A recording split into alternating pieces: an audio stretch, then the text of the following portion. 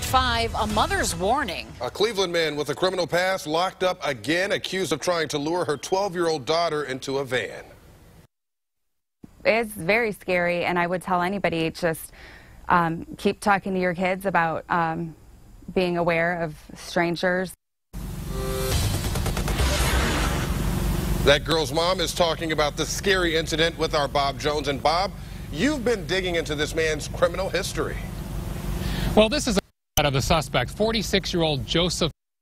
Tonight, he is charged with criminal child enticement, and that is actually a misdemeanor. We did some digging today and found that he has had several other run-ins with police.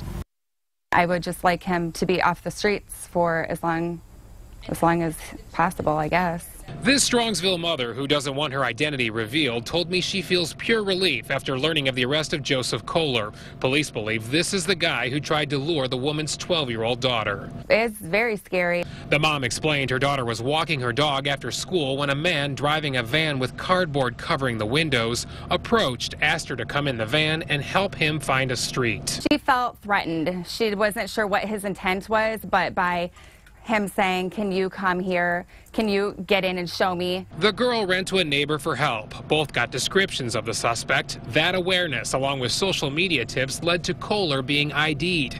He was picked up yesterday in Shaker Heights. License plates, descriptions of vehicles, timing, video, surveillance, just all kinds of different things that we were able to put all together.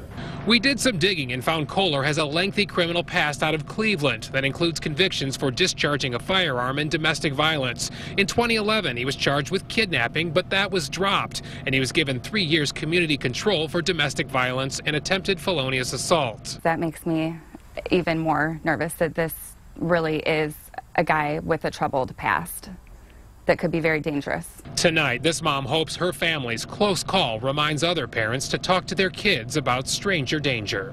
A lot of them have bad intent, and be watchful and keep an eye out for each other. And Kohler was arraigned this morning in Berea Municipal Court, and even though this is only a misdemeanor charge, his bond was set at $100,000. Strongsville police tell me that is because of his lengthy criminal past. Live in Strongsville tonight, Bob Jones, News Channel 5.